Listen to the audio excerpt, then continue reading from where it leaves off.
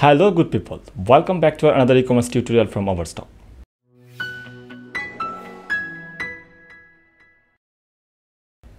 A well-designed product listing can significantly increase the profits for your e-commerce business.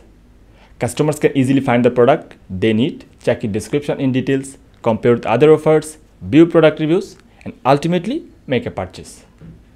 The e-commerce platform like Overstock, eBay, Amazon, etc. have seen much of the profits over the last couple of years. As people are more inclined toward ordering than daily necessities from online platforms, it is quite prospective to choose giant marketplace like Overstock for selling. If you are thinking of selling here, then learn how to list items on Overstock Marketplace. This is Pavel from Ecomclips. Today I am going to show how to list items on Overstock Marketplace. So let's start. Firstly, log into your Overstock seller account and go to the Manage Product under the Product option tab from the dashboard. After clicking on the Manage Product, you will find New Product on your top right corner and click on it. After that, Create Product will appear. In this part, you need to add product title, category, images, brand, product ID, and other attributes. As you complete the above desired information, you need to click on the variation part. Here, you will see several options below such as attributes, shipping details, warehouse items, and Prop 65 details.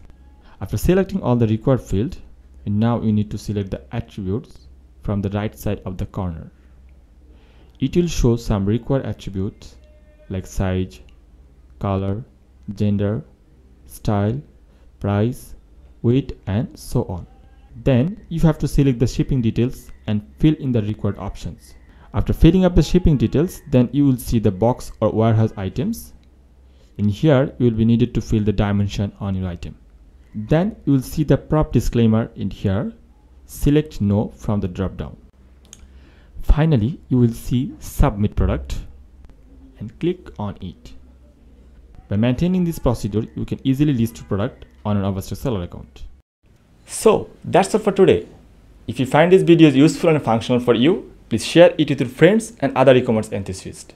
Stay updated and explore new ideas by subscribing to our channel Ecomclips, and don't forget to like and share this video.